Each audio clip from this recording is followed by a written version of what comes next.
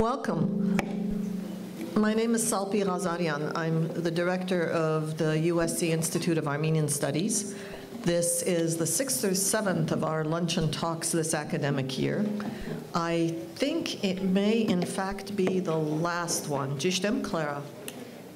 I think so. So it's a kind of great way to end the year, given the nature of our guest and the nature of the conversation.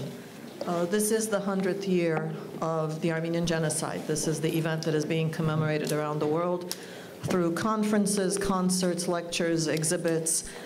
Here at SC, we are holding several programs together with the Armenian Students Association, together with the Shoah Center for Advanced Genocide Research. We have developed a website called year100.org, which is a directory of events around the world focusing on scholarship, publications, websites, exhibits, to demonstrate the variety of ways of commemorating and the variety of individuals, speakers, artists, scholars who are engaged in the process of commemoration in every country in the world. This semester, as part of the 2-unit colloquium that we teach on issues having to do with Armenian cultural and social issues, we invited Robert Koptaş from Istanbul to be a guest lecturer and to talk about Armenian-Turkish relations and its evolution over the last 100 years. Today, that is more or less the topic, and we called it, unbeknownst to us, with a title that's very similar to the title that was used to remember Auschwitz. And I guess that's not unusual given the similarities of the issues involved. We called it The Past is the Present, or The Past and the Present in Armenian-Turkish Relations. Robert Koptaş was for many years editor of the Agos weekly newspaper, a newspaper both in Turkish and Armenian that was founded by Hrant Dink, the journalist, community activist who was assassinated in early 2007, specifically for his journalism and his activism. Robert was editor after that assassination, and today he's no longer with the newspaper, but he is editor of a small publishing house that was founded at about the same time as Agos, and that deals with publishing Turkish language works on Armenian literature, politics, and history. We've invited Marc Cooper, professor of journalism here at the Annenberg School, to be in conversation with Robert Koptaş. Marc and I go way back. Can I tell them how far back? Yeah. Long time, 30-some years. Marc was one of the rare journalists who in the 70s and 80s, in the years when Armenians resorted to all sorts of methods and means to revive memory of the genocide, Marc was one of the rare journalists who got it, who understood the issue, understood its relevance to us, thousands of miles and decades away. And we respected his work. Marc is a professor of journalism now. He's been a writer and journalist for decades, tough topics, worked as editor at The Nation, ran Pacifica News Services News Bureau, especially the KPFK News Service decades ago. And before that was translator and foreign press rep of sorts to Chilean President Salvador Allende before his assassination. So politics isn't easy anywhere. It doesn't matter which continent. I'm very pleased and proud that these are our two guests today, and we have just a little bit under an hour to listen to them. Thank you both. This is being live streamed if you want to share that information, or after the program share that information. Thank you. Thank you, Salpi. Well, I'm pleased to be here to speak to Robert because, as Salpi mentioned, this is the 100th anniversary. April 24th is the 100th anniversary of the first genocide. Unfortunately, there were many in the 20th century, but it was the first one of horrific scale. I imagine it's still a matter of debate, but well over 1 million or perhaps 2 million Armenians were murdered in the chaos of World War I by the Turkish government. And this, of course, this genocide has dominated, and I don't speak as an Armenian, but it's clear from those who know the Armenian community that this issue of genocide has understandably dominated Armenian discourse and Armenian identity for the last 100 years. And I'm pleased to be able to speak to Robert today because we're going to try and go a little bit beyond that. It's very, I don't mean this in a callous way, because I'm part of the Jewish diaspora. It's from that Holocaust, but so not in a facile way. I'll say it's easy to condemn a genocide and to talk about the genocide itself. But it's very difficult to talk about what comes after that and how do you move forward. And the Jewish diaspora and the Armenian diaspora are not comparable. They have many differences. Their common point, as we discussed before, is the genocide itself. But they've played out, those communities, those diasporas, have played out very differently. So we're going to talk today with Robert, who has the unique position of being a Turkish Armenian, which is a little bit like being a modern German Jew, with the difference that he lives in a country where the genocide has not really been fully recognized. So let's just begin there with what it's like to be, you said there's about 50,000 Armenians who live in Turkey. How do they live? How are they identified? What kind of space do they have to exercise their identity and their politics? So thank you so much. You're welcome. And thank you for the invitation coming from Salpi Ghazarian, the director of University of Southern California Armenian Studies Institute. It is a pleasure to be here. It was a pleasure to lecture to USC students. Some of them are here. Thank you so much. It was quite a good experience for me to be in LA, maybe the center of the Armenian diaspora, and sharing that unique experience as a Turkish Armenian. That unique experience is shared by 50,000 Armenians living in Turkey, and of course it's different. I must admit that it's hard. It's very difficult to be an Armenian in Turkey, but that difficulty is maybe not so unique because being and living in Turkey is not so easy for other ethnic groups and other minorities as well. Because Turkish Republic, founded in 1923, some 90 years ago, was based on some crimes against humanity occurred during the World War I. Yes. Mainly the Armenian genocide, and we can add that Assyrian genocide, which Assyrians call it Seifo, the Assyrian word for swords. It was a hard time for whole minorities, especially non-Muslim communities of Ottoman Empire. And then population exchange came, the Greek people, 1.4 million Greeks of Ottoman Empire sent to Greece. It was a huge, devastating deportation. And the Turkish Republic founded after these events. And the Republican history is full of discrimination, segregation against non-Muslim minorities of the country. Mustafa Kemal Atatürk founded a modern, Western-style, secular new state, which was applauded by the Western countries most of the time, because that's a backward-looking Ottoman Empire gone and new secular republic emerged.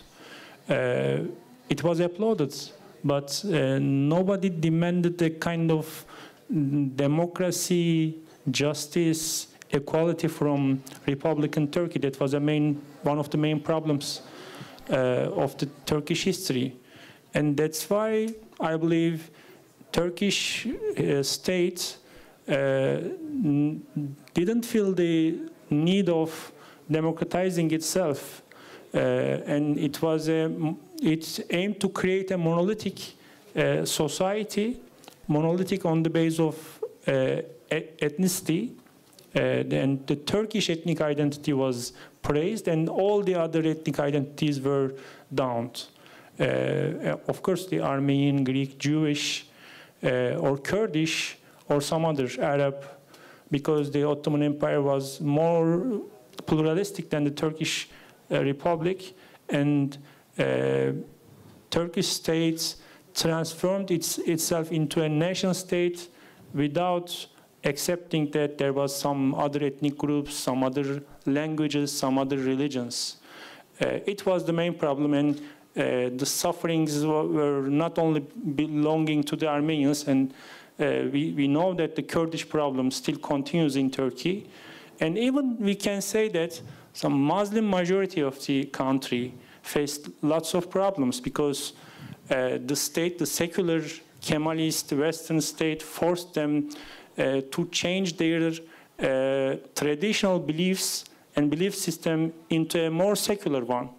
That's why, for instance, we discussed about this in our lectures. They even changed the language of ezan, the Muslim call for prayer, into Turkish, which was for 100 years, it was Arabic, of course. That's why Muslim majority, even them, felt themselves suffered and a victim of that modern state. And again, we can see that the problem still continues because only after 2002, when today's government won the elections and came into power, some of the problems like headscarf problem solved in this last 5 years. Because, for instance, before that, before today's government, the women wearing headscarves cannot go to the universities, right, cannot be state officials. Right. So this is a kind of history of violence and history of distortion of history. Well, let's talk about the historical dividing line of the last decade or so.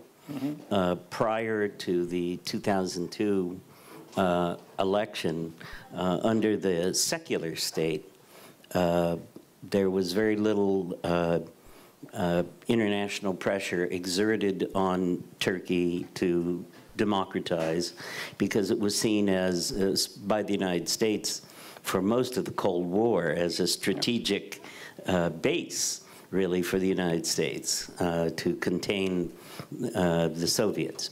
But we have this very odd situation, and it's very difficult to, I will say as a journalist, it's a disgrace to American journalism that American journalism is so narrow and really ignores the world. I'm sorry, but it ignores it.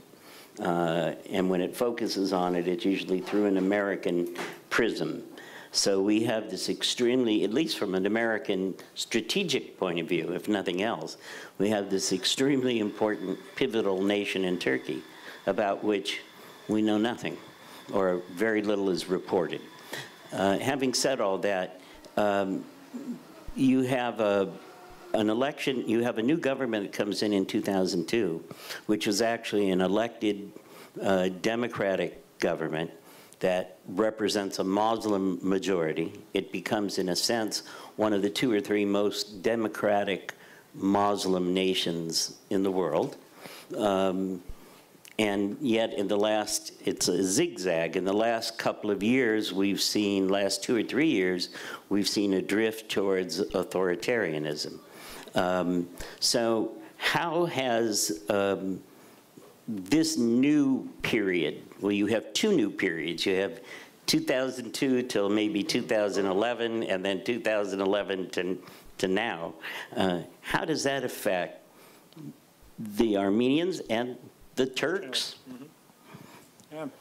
As you said, Turkey quite benefited from the Cold War.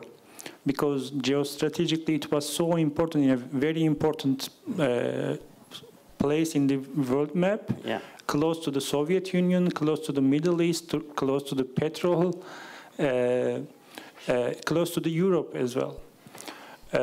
That's why Turkey played a quite good politics, made a good diplomacy, sometimes getting close into the Soviet Union, sometimes to the Western Bloc. And of course, US and the Western Bloc didn't risk to lose them to Soviets. That's why nobody pushed Turkey to be a democratic country until 1990s, when the Soviet Union collapsed and Turkey tried to be a member of EU. I have to say, thanks to the EU and that process, Turkey became more vulnerable to foreign pressure about democratization. And in the 90s, we experienced this. First, Kurds opened the way for their rights as Turkish citizens and demanded some rights, for instance, using their languages in schools or textbooks, or printing the Kurdish books, opening Kurdish televisions, and this was forbidden.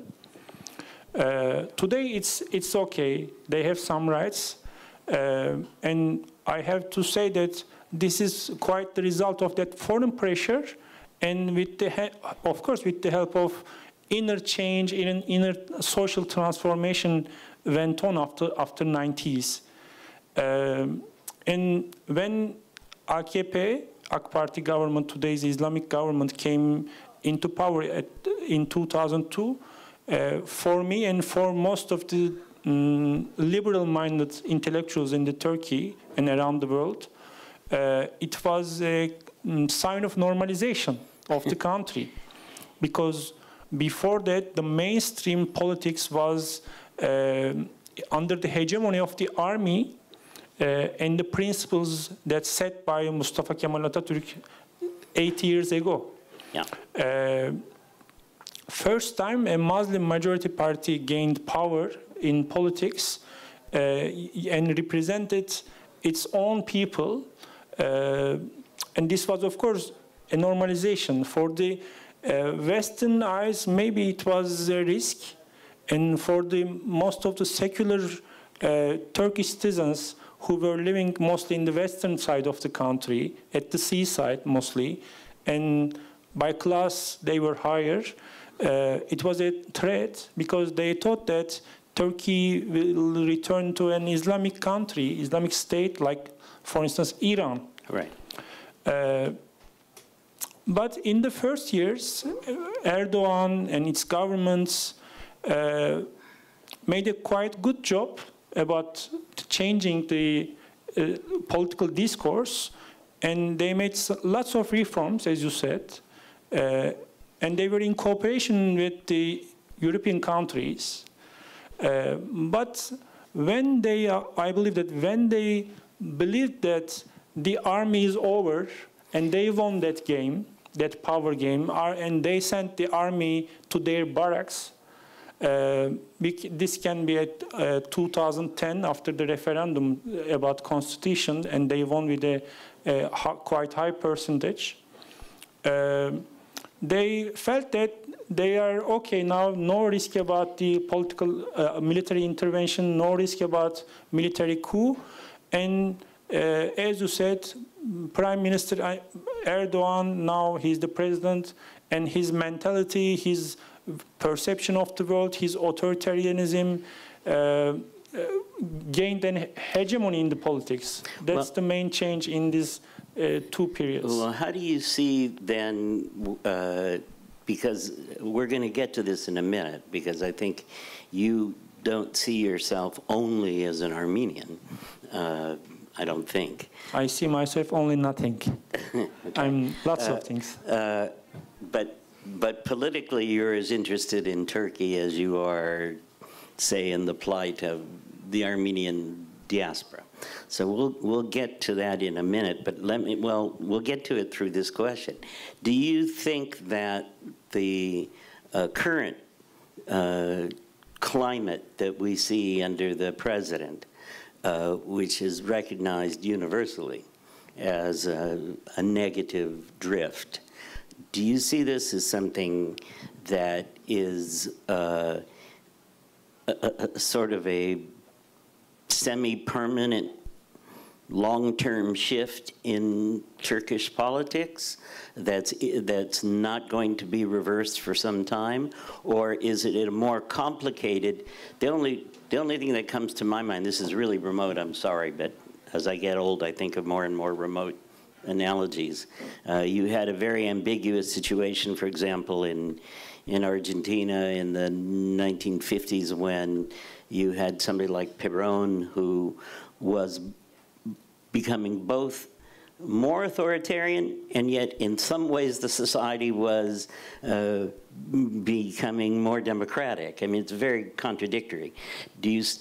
Are these processes of democratization and the peculiarities of your president compatible, or is this a major shift now that makes you pessimistic? Yeah, this is an excellent question, and I believe that it's quite familiar with the Perón example. Ah, yeah. It's not so crazy.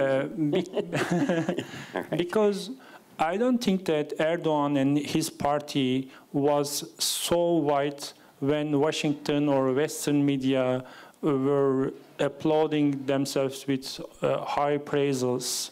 And now I don't believe that they are so black that most of the Western media is blaming.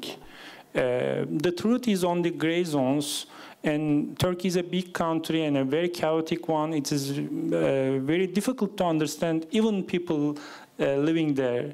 And from a Western perspective, an Islamic government had carrying lots of etiquettes behind them because of the prejudices right. Hegemonic in the West. Right. But of course, there is a danger that there can go to an authoritarian way. This is a possibility. I can see that there is a risk. But it's still a risk. You don't think that line has been irretrievably crossed yet? No, because I can see that Erdogan can try to make a kind of a second republic, like Kemal, like Mustafa Kemal Atatürk, like his Kemalism, that big principles, like coming from the heaven. He can make this, and he can return this to an Erdoganism. There is a risk about this because his mentality is not democratic, I believe. But there is a hope that the world is changing, and Turkey is changing, and Turkish sociology is changing, and there is internet, there is media, and there is a transformation going on there. And maybe toothpaste is out of its tube, that you cannot send it back. That's why I have the hope that Turkish society, with its different elements, of course, including us, the Armenians, can say stop, can halt this process.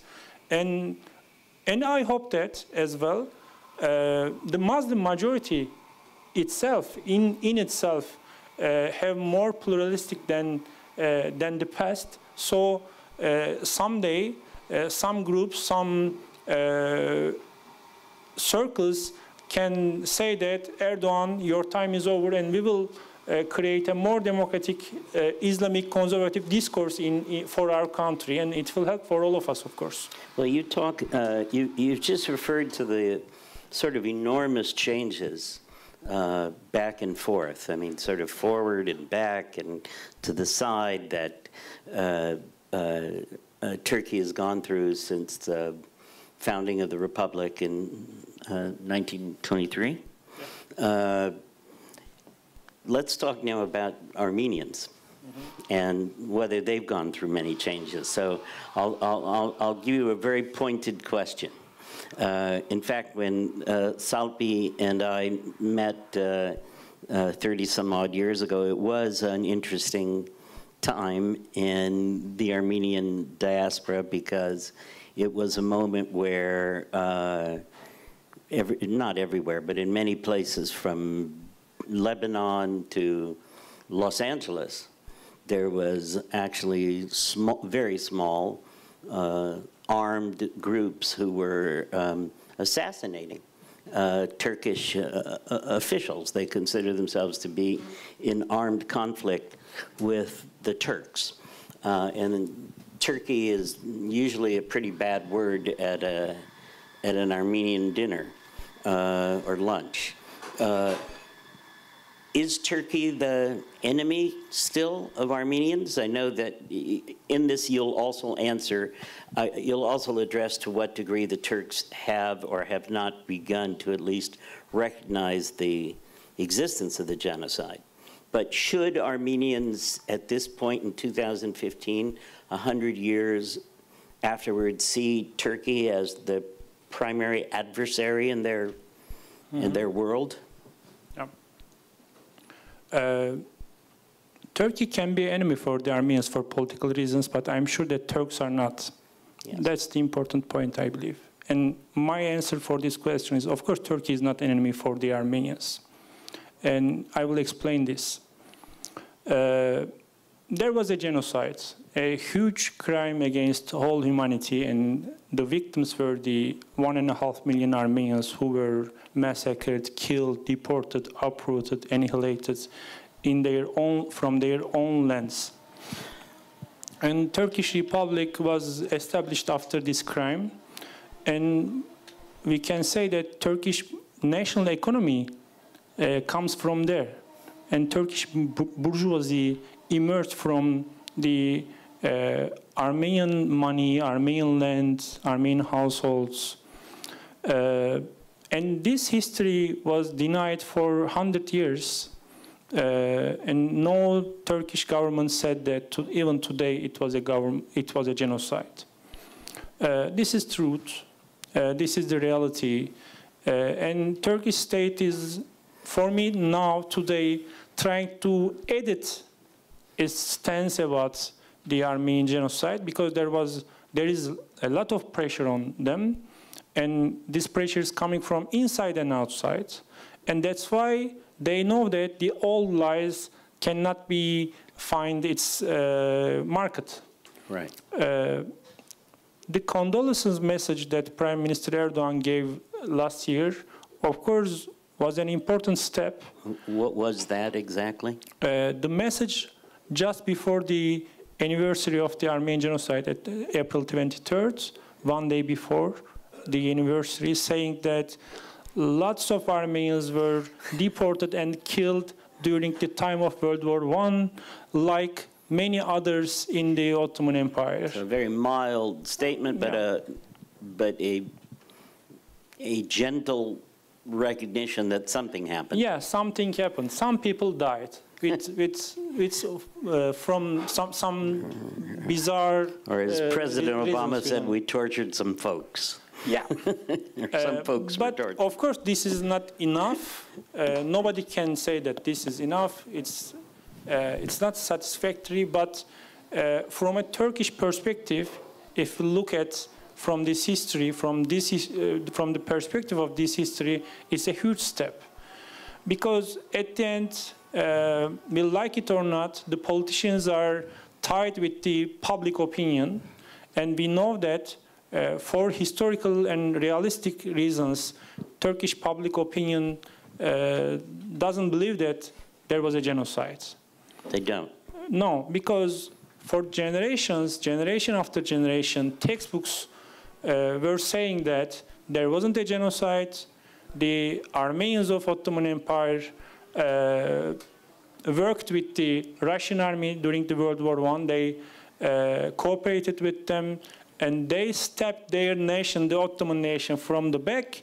And then the Ottoman government decided to deport them under safe circumstances to a safety place. And that's all. And the genocide was an imperialist lie with I'm of course quoting these textbooks, and the Turkish young people, the children, were educated with this let's say belief. That's why I can say that Turkish state can be enemy, but Turks not, because from my perspective, and I know these people, I'm living with them, in their spirit, they are innocent, because Correct. believe that or imagine that in the textbooks in the US, there are these kind of stories about Native Americans. And they are saying that no crime, no massacre, no bad things, only they stepped Spaniards from the back or Irish people from the back, and that's why they face some trouble. The important thing is, at these last 20 years, after 90s, Turks, Kurds, and Armenians started to rewrite this history from a different perspective.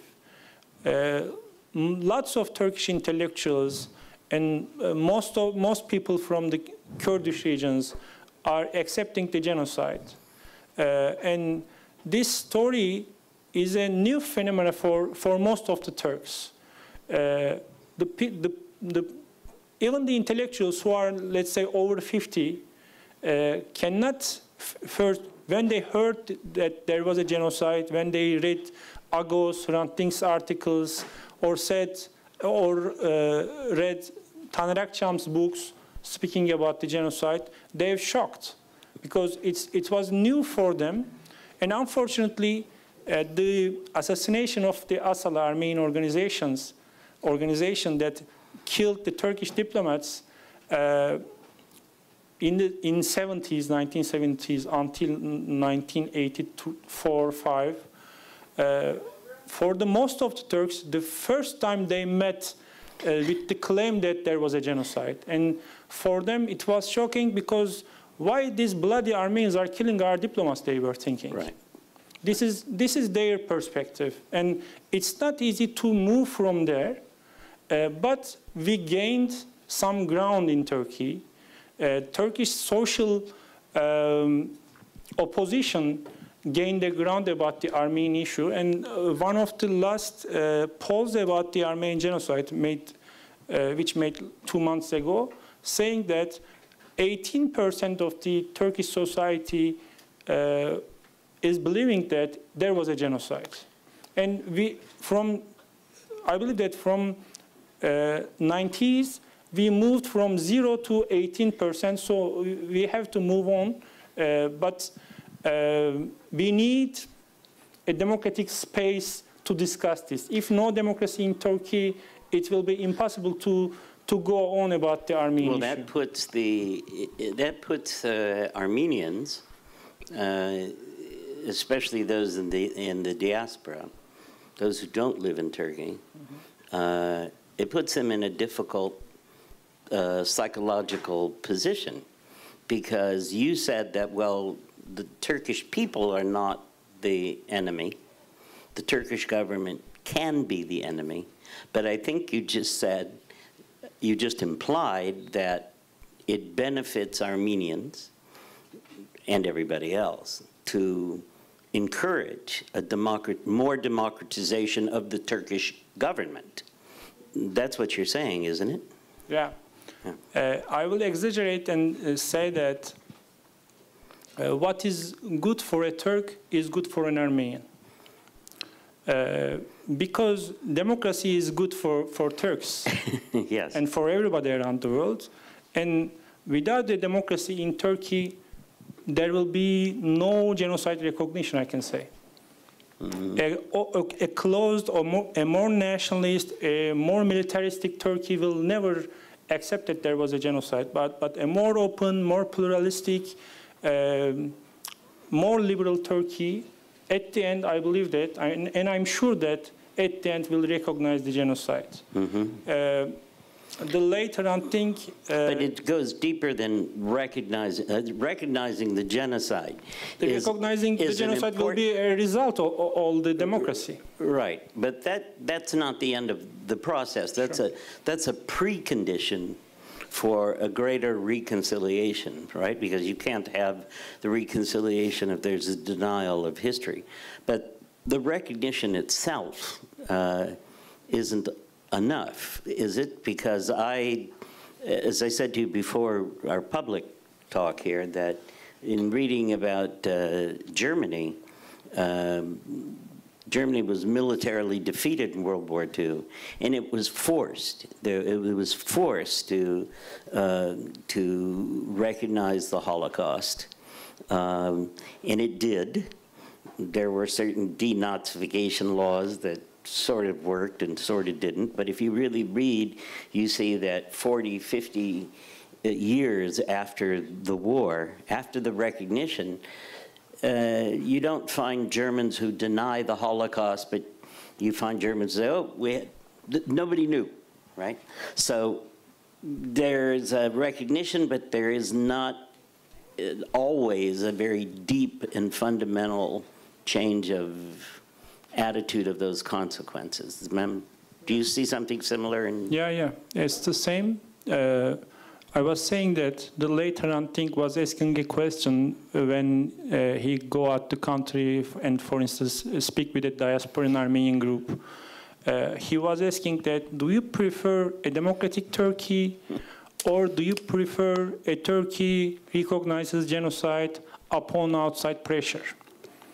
And I believe that this is a very correct ethical question, and this can show us lots of things. And as you said, I don't believe that without an inner change, inner spiritual mentality, not spiritual, inner change in mentality and the perception of history, there cannot be a recognition, and no government can dare to accept it. Because if the society rejects, the party in power will reject it, and this is very normal. That's why the allies of Turkey, US or other countries, or Armenian diaspora, or Armenians, about this issue, about the Armenian genocide recognition issue, for me, I believe that must be more clever, more smart, and must create new strategies. And these strategies must be only come from a democratic mind, not from a perspective of punishing Turks or the Turkish state. Reconciliation cannot be with the punishment. Reconciliation cannot be with a defeat. Reconciliation must have two sides, and these two sides are Turks and Armenians now. And at the end, if the recognition will come, Turks must feel a kind of proud about this. Not a guilt, but a pride must be there for the Turks. Otherwise, they will always reject it. Well, it's a very, it's a provocative thesis that you put forward. How does this, you've been visiting here. You can correct me if I'm wrong, but you said there are 50,000 Armenians in Turkey. I believe there's 200,000 in greater Los Angeles. Is that right? I don't know. Maybe more. More. And I think my figures are out of date. Maybe 300 or 400,000. But this is one of the biggest cities of Armenia, as it is, we're also the second city of El Salvador. How does this discourse of yours resonate among the Armenians you found here when you tell them, you know, you used the term, I know how you used it. You said, you know, the Turks have to come to a position of actually feeling some pride in recognizing and accepting this conciliation. That's a hard thing for an Armenian to hear it. I'm not even an Armenian. How does that resonate? Do you find that people, your fellow Armenians, understand that or not?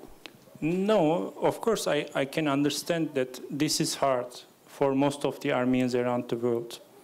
And maybe some of them are believing that I'm speaking like this because I'm coming from Turkey and I'm under pressure, but this is not the issue, of course. I like Milan Kundera too much. And one of his novels, one of his best was The Joke. And in The Joke, written in 60s, I think, the Ludwig, the main character, sends a postcard including a joke about the regime, about the communist regime. And because only for that one sentence, he got out of the party, out of the university, he get imprisoned for 10 years with hard working, etc. There was the system and his friends, of course, because they complained to him, to the state, he lost everything. And for 20 or 30 years, he dreams about facing that people who raised hands for sending him out of the party and from the university. You're looking for revenge. Yes, a revenge, facing them, and he was dreaming lots of things to say, and he will be cursed, etc. But when 20 years later he faces some of his old friends, he sees that they are changed, and they are now against the system, and they are in the opposition.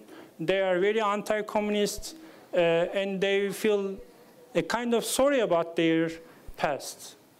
And this creates a huge disappointment for the Ludwig, and a huge void inside him, because he needs that revenge to go on, to live, and it becomes very hard to continue after that, because he loses the possibility of taking a revenge.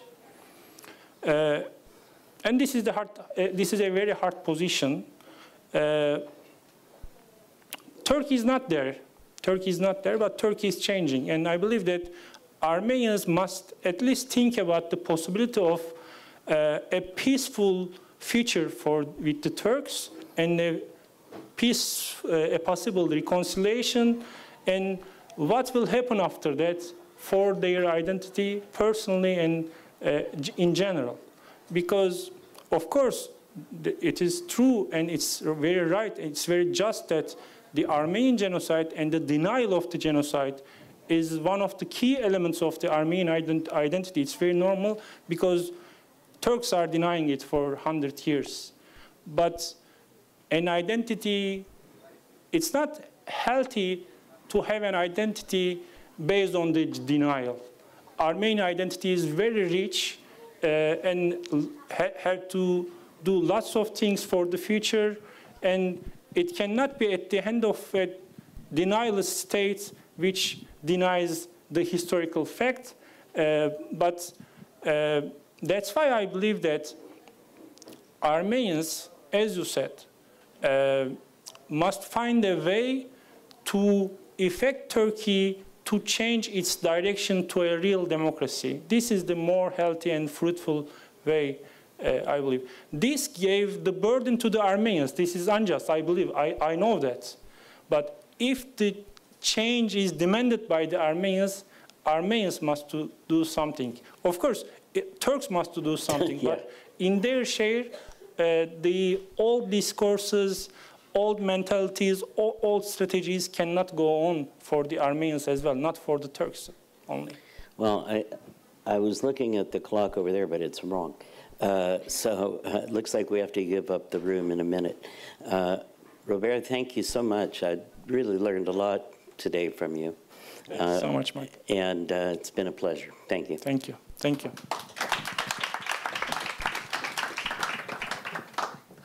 Who said life is fair, right? No. I just want to add something, because I always think that often in these really complex, gray conversations, we end up talking to ourselves, because we live with the 55 facets of this every blasted day in different ways. And I just want to add something that is obvious, maybe, and that is that what has happened over these 100 years is that rather than having the space to deal with perpetrators, victims, some saviors, and to deal with the complexity that that already presents, You know, were the Armenians who were Islamized and kept in Turkey, were they saved or were they abused? How do you look at all of these questions? And it's complex enough. And then when you put on top of that the denial by a state apparatus that has unlimited resources to quench both these survivors and these survivors, you end up with a situation where we now, wanting, I think, an end to all of this so that we can rebuild culture and identity and all of that, I end up in a position where I need to defend my grandmother and explain to the world that, you know what, she's not a liar. Everything she lived was true, despite what Erdogan and all of his predecessors say. Given that context, so much of this conversation almost seems woo-hoo, pie in the sky. And yet, if forget my children, my grandchildren aren't going to have to keep fighting this battle. Somebody's going to have to push this to a conclusion. It might as well be us. We seem to be smarter. So I mean, I was sitting there listening from, you know, maybe somebody else's set of ears and thinking, man, how do you digest this? But I just want to say I really appreciate that you both went into really difficult territory. And whether we individually or collectively agree with all of it or none of it or some of it, that this is the year that's going to force us to keep talking about this. So thank you. Thank you, Robert, for not just saying what you say, but living the life that you live. You are, you know, Robert has often said during these 2 weeks, you know, we talk about survivors and we think that's me. That's really him. And thank you, Marc, for, as always, giving things context. Thank you, and thank you to all of you. It's not over yet. Thank you. Excellent. Very great discussion.